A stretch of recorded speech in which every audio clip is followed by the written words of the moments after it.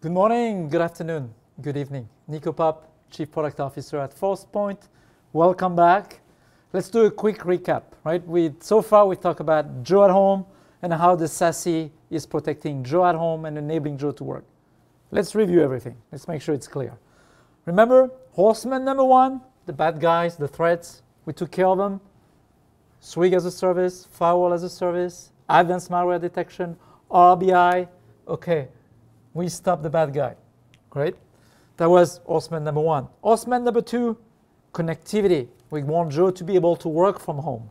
So we had this intelligent agent, right, steering the traffic to the cloud security gateway to access the SaaS application, or the private access, right? So for access, the second horseman, we had the CASB for SaaS application, and we had the zero trust network access, the private access for private apps. Let's draw it right there. Okay, that's horseman number two, access. Third horseman, the data. Now we got data coming to Joe's home. We have DLP in the cloud for the cloud security gateway, and soon DLP in the cloud for the VPN replacement, the zero trust network access. And last but not least, you also want to protect the data when it's within Joe's home. You need the Dlp agent. Remember how convenient that integrated agent is. You want a unified agent that can do all these things, not just traffic steering. You want it to be intelligent and a bit data-centric. All right, so if you look at that picture, you have a really, really, really good and comprehensive SASE solution. In fact, I think it's totally holistic. So we could have stopped there, but we didn't. Because we realized, there's actually a fourth horseman, right? And that horseman is risk. I can do all these things. I can add all these layers of security, but still, I can't really answer the question, how is my workforce working from home? How much risk does it represent? Now that that attack surface has increased tenfold. How much risk is there? How much threat risk? How much user risk? How much data risk still there? So now that unified endpoint is going to become handy because I'm going to add a third blade. I'm going to add user monitoring. We call it DUP, Dynamic User Protection, alongside the traffic steering and the data protection. And because now I can track and monitor the user, so I can assess my risk and assess the trust that I have in the user, right? To do that well, I'm going to add a magic element also in the cloud. I'm going to add behavioral analytics, okay? And these analytics will be fed both by our agent blade, as well as all the traffic that now we're seeing, right? The public internet traffic, the SaaS traffic, as well as the private traffic, right? The VPN replacement traffic.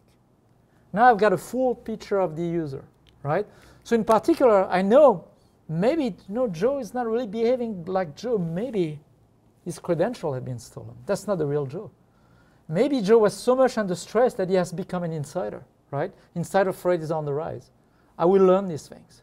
So this is already powerful because now I can rescore my user, understand my threat level, and I can act on it, detection response. I can do all these things. But hey, why stop here? Why don't we go one step further? Why don't we go after the nirvana of security?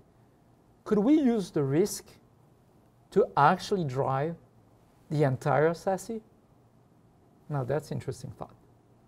What if we took the risk, right, and use it to drive all the control points in the cloud security gateway, all the control points in the private access?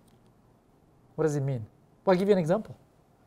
If Joe is high risk, I'm going to send him to the remote browser isolation all the time, because he's going to all these bad sites, he's risky, could be infected, that's okay.